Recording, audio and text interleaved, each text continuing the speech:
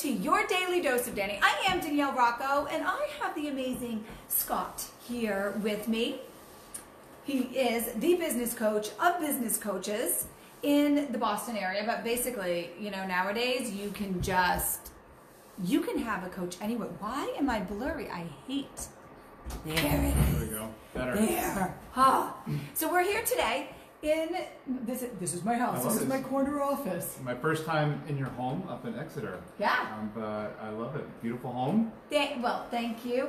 There's painting going on. There's a bunch of crap. We might be a little high from the fumes. No, I'm just kidding. I'm just kidding. We were doing some filming for the Next Level of You. Scott is helping Angela with the business side of things. So how did that go? Well, what was your take on that? Oh, that was really fun. And thanks again for having me here. It's great to be in your home, and I'm so happy to be part of your community too. And you know, I'm a career and performance coach, so I do work, you know, and essentially I wear a few hats in helping people on the business side too. Working with Angela this morning was a lot of fun. Yeah. Yeah, I really admire what she's trying to do, what she's creating, and I like that she's gone through a little bit of a journey already. That I gravitate, you know, as a coach, I really gravitate to people who've gone through a journey, you know, and I love the whole Joseph Campbell, our hero's story, our hero's journey, where, you know, we learn, we grow, and then something happens that we bottom out. And I didn't really dig into Angela's bottoming out part. But what the fun part is, what the beautiful part of the story and our journey is that when we pick ourselves up and we start the climb back up, because we're armed with so much more, because we had struggle, we know more about ourselves, and we know about the value that we can bring to others. Right. And she sees that in herself now. She's wicked into it, like she gets it. Yeah. She has all of these obstacles, which you'll know if you watch the series, you'll see her uncover them, but she's aware of them, which is great, because sometimes people have these obstacles. Good morning, Michelle. And they have no idea. They're just like, I don't know why I do this. I mean, we've all had those parts, but it's kind of cool working with her because at least she has some sort of recognition of like, I stink at this, you know? So it helps a bit. I love it. Well, however, you know, being mindful, number one, but then as aware as possible. Self-awareness is huge, as you know. You and I have talked about that many times. And it's not just knowing our strengths. That's good, that's important, but it's also a little overplayed and overrated. We have to know a lot about ourselves, you know, how you bring value, what's your unique quality or gift that's gonna make you different from everybody else in your circle. What makes you different than the people that you work with and that you run with in your circles? Oh, I'm so different. You are, yes. Yeah. We know this. I might be an alien. Yeah. I'm special. I'm not going to use that word, but you can call yourself an alien. Yeah. And then, you know, what we want to do is we want to capitalize on our special gifts and talents that make us unique and bring them out to the world, convey them in different ways. So she's on the path to doing that. Yeah. It's pretty cool. I'm super excited. So I kind of labeled this as know your gut, but you have to be in tune with your spirit, because kind of that's how I met Scott, was at an event, and you were speaking. I was. It was one of Jackie Zuck's events, Next on Scene events, last year, and that was a fun night, and I got to speak, and then you and I just naturally connected afterwards. We spoke. I did. I thought it was like, he's a cool dude. And you know how I connect with cool dudes. It's my thing. It's my jam. Well, I'm glad that's your jam. It is. So that you and I now know each other. And I feel like I've learned, we had a really good, deep conversation that night. I knew we were going to connect more. You were, you were at a different stage in your journey. Yes. Like any of us. So, and I know you've grown a lot since then. Yeah, isn't that so funny? Totally different person. But the good thing is that I was, even back then, even though I was kind of coming into this, oh, Tammy, I'm wonderfully different. That is such a better way than calling myself special and an alien. Tammy, you rock. Tammy's cool. You should actually become friends with Tammy. Tammy, look me up. We'll She's on the West Coast. Okay. Cool. So anyways, that side note, I was such a baby in my journey, you know, back then, but I was in tune with myself. I knew my morals. I had my intuition. I knew my strengths. I knew my faults, and I knew kind of where I was going. I didn't know how it would turn out, but I knew it was. And so you fit into my life in that way. But if you don't know who you are, if you're unsure of your spirit, right? That spirit's like that little thing inside you. I think that's when we kind of get off track and we can't create freedom in our life. We can't, we create more chaos than, you know, abundance and freedom, because we are in this place that we think that, what am I trying to say? There's something bigger than just us here. There's a universe, there's God, there's whatever those things that you believe in. And when you're not in tuned into who you are not willing and open to what's out there. Like you were out there for me. He was. And well, that's a good point too. And I want to respond to the first part of that, but it's so true. Like we want to be mindful and present and aware so that when opportunities and the right people come across our path, you know, we're able to spot, recognize, and welcome it in. Right. I think a lot of times people, and I know this happened to me several times in my life, where we're so in the vacuum and tunnel vision, you know, usually around our career, sometimes in our relationship, sometimes both, and we're missing opportunities. We're missing great people coming down the path. We're missing people that could be a partner or a colleague in a future business venture, or somebody who could offer us a great opportunity to build something different, and we're just not seeing it. Right. You know, and part of the first thing that you said too is, you know, I really believe, and I've seen this, you know, as a career coach for a couple of years now, and again, having lived in corporate for 18 years, you know, we do lose sight of who we are. He might have been dying when he was in corporate. A couple times, a couple periods I was, a little bit, you know, soul-sucking jobs in it. Listen, some jobs, for some people, having a traditional job is great. Oh gosh, yeah. Is exactly what they need and what they want. And, you know, for a while, having those kind of jobs was good for me. But there were periods where I definitely felt disconnected. I felt lost. I felt stuck. And I think what happens with a lot of people, to your point about losing ourselves, is, you know, we do, because we go through a number of years, especially early in life, where we're learning about ourselves. Yeah. But then college, the pressures of a job, marriage, responsibilities, bills, growth, and combined, think about this, all the expectations that come from family members, friends, peers, colleagues, society, social media, the news, it's all thrown at us. That's how we lose ourselves. Because we're focused on all these other things that are coming at us. My parents want me to be this. My girlfriend thinks I should do that. All my friends are driving BMWs. I don't have one yet. My other buddy, he's at the top of the line with McKinsey or Google. I want a job like that. And we forget and we lose connection to who we are. It is. I think that goes right along with, we let our ego take over. So for me and what I do in relationship coaching, I talk constantly about the ego. Those external things that you all said, it feeds that. It feeds, because the comparison is your ego saying like, I want more, I need more. My more is what's going to give me my value and my status, that car, that job, that money. I was just reading, so I'm going through the Tao. Have you ever done that? It's like 80 chapters of the Tao, or what? I think it's 80. I'm like on 9. No. Okay, it's I'm gonna send it to you, the version that I'm listening to. I can do like one chapter a week, because that's how it is. And this one is about kind of that. It's like, enough is enough. Like, eat half your meal, and then just sit back and be like, am I full? Am I not?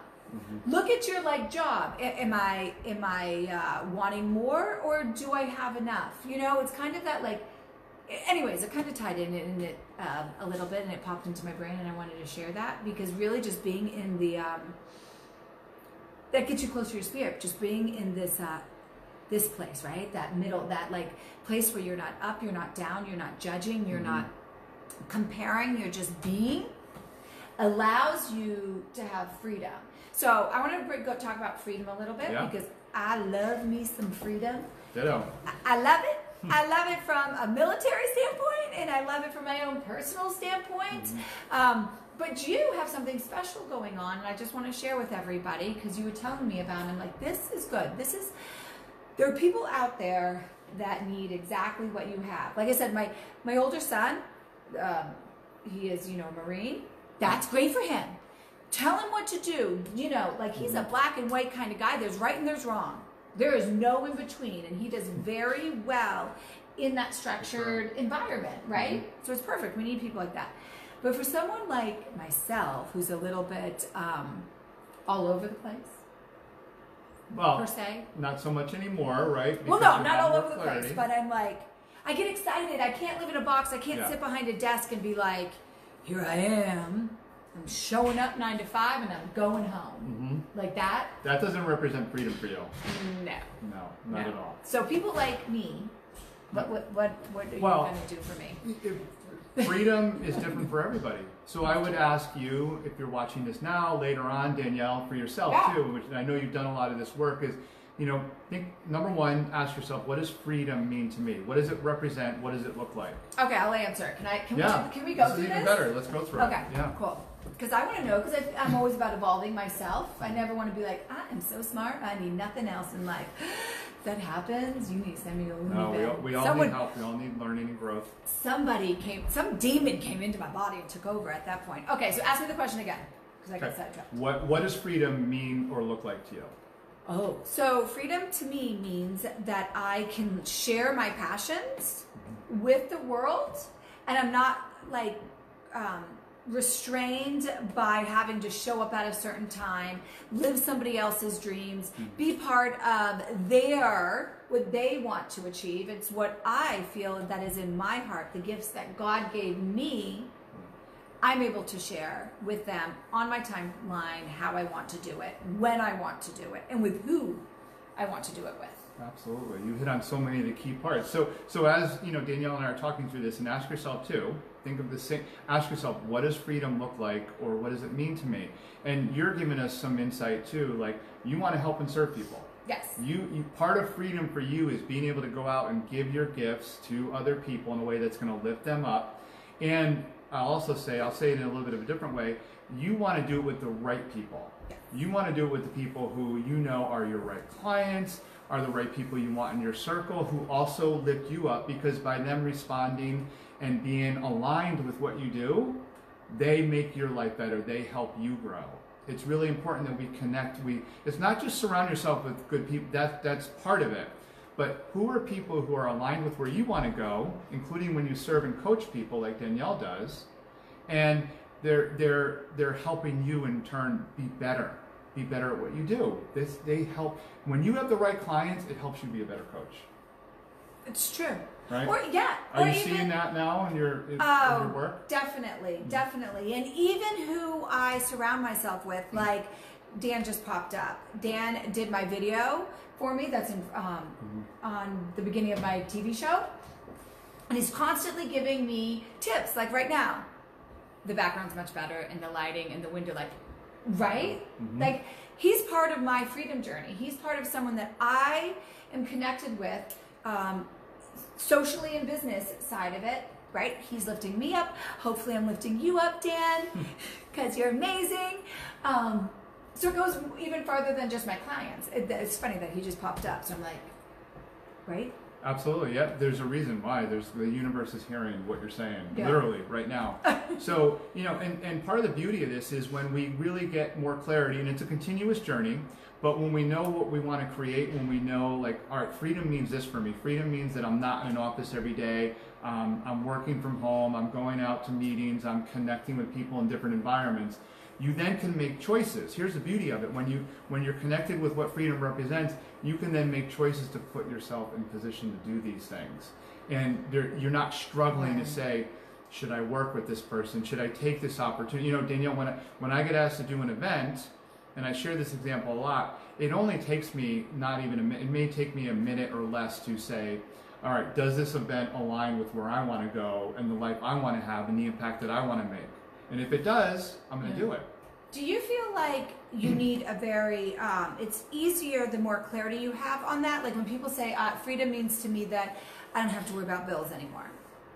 Freedom means to me that I'm financially abundant. Do you find that that's a very broad statement, because like what's abundance to me might not be abundance to you, financial abundance, you know? Right. My dollar, my amount might be something different. So do you find it's harder for people that are kind of vague in that? No, so it's not that I wouldn't say that it's harder. So again, freedom is different for everybody, and financial freedom is huge. It's a huge part because money allows us to do more of what we want to do. Right. It's a great resource. Money is a result from the value we give to others, And then we want to use that money to help us do more of building this, impacting people this way, go where we want to go, be around the people we want to. So I wouldn't say that it's harder, but what I would say is that, you know, if you want better results, if you want to create more of what you want, keep digging, keep getting more and more clarity. That's why I say not only two of the things that we always have to be working on. Number one is mindset. Our mindset work never, you know, being accountable, growth mindset, you know, being grateful as opposed to living off of expectations. Yeah, get rid of your ego every day. And keep the ego in check, over to the side, but also continually be looking within and doing the work on yourself so that you can have clarity, because as you know, we change over time. Oh. So what might represent freedom, yep, we do, and what FYI might represent freedom for me this year might be a little different next year. Right. You know, maybe this is not the best example, but maybe this year I enjoy doing most of my work in the greater Boston area. I want to do events here, I want to have most of my clients here.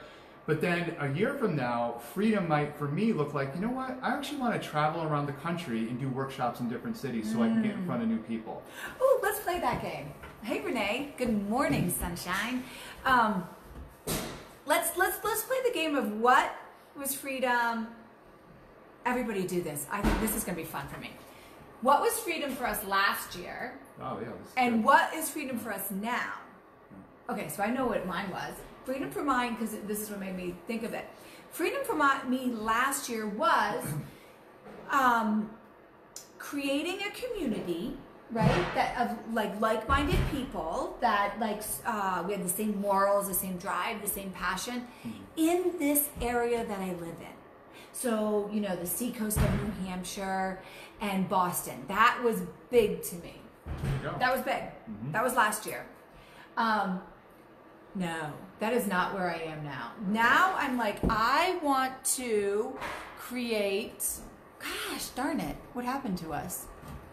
I want to create, freedom for me now is all over the world, not even the country, all over the world. I want to help support and bring the vibration of the world up, the people up, and then I have this passion of really diving in and bringing the unit of the military families, because that means so much to me, right? So for me, it's like going around, traveling to them, helping secure the unit of their family, make it stronger, right? That's like a big thing to me, and I want to go all over the world doing changing the relationships of people within. Very cool. Yeah, I know you were telling me a little bit about that recently. I think that's such a great mission, by the way. Yeah, and I know. Well, I have a good partner in crime with it.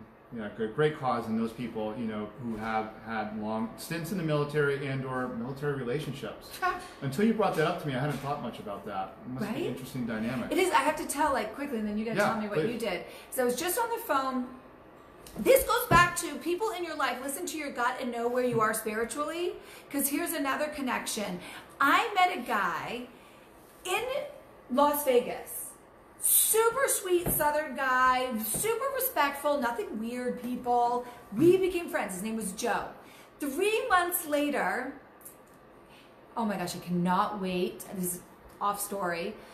Onita, I cannot wait to go to the office and hang out. And if you people don't know what that is, you need to message me and I will bring you there. So anyways, Joe and I met. Brilliant man. 3 months later, just whatever. 3 months later, he texts me. He's like, I get this message. Hello, ma'am. You don't know me, but my Uncle Joe said that I really need to talk to you. I would really appreciate if, so polite, so Southern, so like, if you could give me a call back at your earliest convenience, da da da. I was like, well, he is so polite. It's so cute. I'm going to call him back. It was Joe's nephew. His nephew is former military. An amazing story, has an amazing company that does this nonprofit to bring, give gym memberships to vets that are suffering with post-traumatic syndrome, right? Not just like weightlifting stuff, but like yoga, massage, like all of that stuff to help him. So it's kind of like, I listened to my intuition about this guy, Joe, who then led me to Dom, and in this, right? Yeah. And now I'm doing this project to bring the unit of family together and for military families and vets. And guess who is going to be one of the guys? Dom, and we have this whole other thing, like, talk about listening to your gut, being in tuned with your spiritual connection. The universe makes things happen. It's so funny because as you tell that story, it's reminding me too about a lot of the people who are big impact difference makers in my life now are second and third connections. I met somebody and then through activities I did, or they either introduced me to somebody else or something I did because of that person led me to meeting more people who are now who are a big part of my life and making an impact. And isn't that now like funny how it's all leading into, like, for me, you're gonna tell me yours, but it's all leading into where I want to be now. A year ago when I met this person, it had nothing to do with what freedom meant to me a year ago. So that's what's so great. When the more in tune you become with yourself, right? With your mindset, with your spirit, with the universe, it has a way of playing itself out into where it's all fitting into where I want to be and what freedom creates to me now. Absolutely. Yeah, you're a great example of how that road evolves. And along the way, really exciting, awesome things are happening too, by the way. Yeah. It's not like there's just something cool that happens at point A and then once, like a few months later or a year down the road, something else happens. No, it's constant stuff going on that's inputting to you and helping you grow and change, and then getting more clarity around what you want to do. Right. And keep doing, or change, or add on, whatever the case might be. But it does have to do with me recognizing who I am, core of who I am, letting go of my ego, deciding what freedom is, and being open to the universe. So tell me about you. I just stole the stage on that one. Well, I'm giving it back to you. You can have it. You can have it, yeah. You deserve to be on the stage, you know? And I love your energy, it's great. So mine is pretty simple and straightforward too, so a year ago, at this point, I really wanted to continue to focus on impacting a person at a time. You know, as a career coach, helping people take ownership of their career, get clarity around where they were going, and I loved doing it. Right. And I just was out looking for more and more individual clients, but what changed for me was, I mean, there's a lot to it, and I can't go through it all in this video, but just to give you a few nuggets, I realized, number one, that I wanted to make a bigger impact. So I love helping people individually, but I enjoy what I do so much, and to me, it's really important, and I so believe in the fact that people deserve to have fulfillment in the work that we do. Yes. We deserve that, but we got to make it happen. We need to be accountable for that. So I love having that impact. But I want to help more people do it. So I started to realize, okay, how can I go from helping a person at a time? And I had multiple clients at one time, but I literally want to help hundreds and then thousands of people. Yeah. So my mind and my mindset and my visions would start to evolve to, okay, how can I see myself making a bigger impact? Right. And I wanted to do more events. I wanted to do more workshops. I wanted to start to scale and meet people in different places. And by the way, and you know this, we've talked about it, you know, it's hard. It's hard to do the marketing and the messaging on social media and other platforms to reach people in a coherent way all the time. But as you know, I'm putting a lot of energy into it. Well, it's one of the reasons why I do videos like this. Because I want to be able to reach more people. So more events, more group work, more workshops, and more time on social media. One last thing, I am much more present on Instagram. I would ask if you don't follow me on Instagram now, that you jump in and check me out and follow me over there. It's just at Scott Stoltz. And I would really appreciate it because I follow him. It's a great, thank you. It's a good platform. It's very nimble. So I just want to look for different ways to message and impact people on a more widespread basis, as opposed to a year ago, it was more like individual. Right. Hey, if anyone knows any good ideas, what works for them, comment it, because that's what it's about, you know? Please. Share, collaborate. I'm always looking for good insight. Right? Me too. Me too. I am not the brains. Just like Dan. He talked about the lighting, but so I have this podcast coming, and he had no idea. I didn't talk to him. I didn't talk to Anita about it. And he was like, you should do your daily dose on a podcast. I'm like, brilliant. I just have one that's starting. Never crossed my mind. Never crossed my mind to like make that connection. It's not my world. It's not how my real house goes. So Dan, thank you. Huge. You guys, he's an amazing video photographer. Videographer. He's awesome in that. Like, you need a guy, he's well, look at my videos. So good. It made me look so good. Yeah. And you know, we get better too.